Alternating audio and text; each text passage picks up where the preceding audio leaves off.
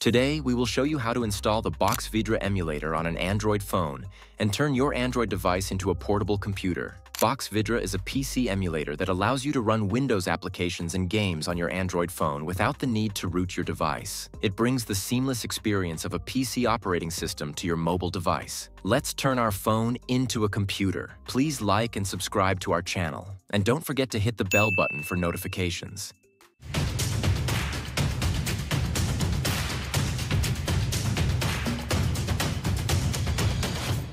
There are two versions of the Boxvidra emulator, the native version and the Proot version. Currently, we only have access to the native version, but that's okay because the main difference is in the theme options. The native version offers original Windows 10 themes and some classic themes like Windows 7 and 95. The Proot version includes Windows 11 themes, but keep in mind they aren't the real deal.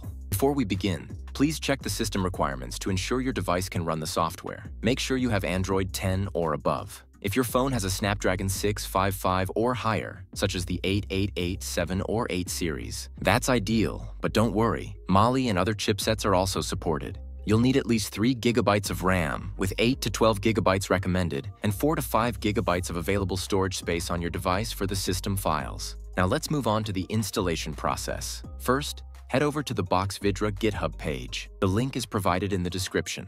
On the download page, scroll down to the installation section, where you'll find 3 apps: Termux, Termux X11, and Input Bridge. These are essential for installing and running Boxvidra on your Android device. Download these apps one by one. Once downloaded, install them sequentially. If this is your first time installing apps from outside the Play Store, you may need to allow installation from unknown sources. Now, as you can see, I've successfully installed Termux, Termux X11, and Input Bridge. At first, we will configure the graphics settings via Termux X11. From the home screen, long press on the Termux X11 app and select Preferences. Open Autup Settings. Under Display Settings, change the resolution mode from native to exact and adjust the resolution as per your preference. A higher resolution will slow down performance, while a lower one will speed things up. I prefer using 1280 by 720 for balance. Also, enable Stretch to Fit and Full Screen mode. Next, launch the Termux app and grant the necessary permissions for notification.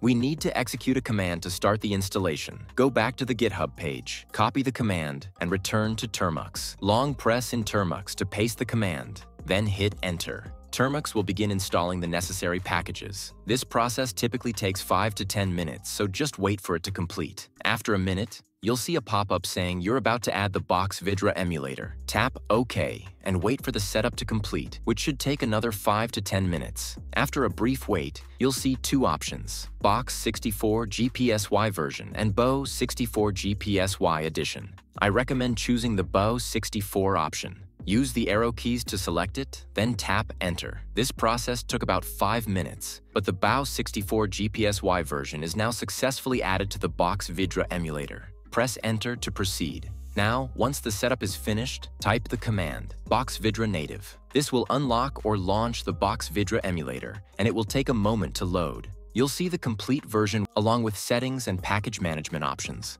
Let's check the Wine version being used. We're using Wine 9.3 Vanilla Bow 64, which is quite stable. Scrolling down, you'll find some settings, including dynamic settings we used in the MUX simulator. I recommend using the Fortified Dynamic preset for optimal performance. Now let's check out the themes. You'll see the Windows 10 theme and Windows 95 theme available in this native version. Choose your preferred theme. I will make complete video how to install game on Boxvidra emulator, so keep touch. If you found this video helpful, please like and subscribe to our channel. Join our Discord server if you need any help. See you in the next video. Take care.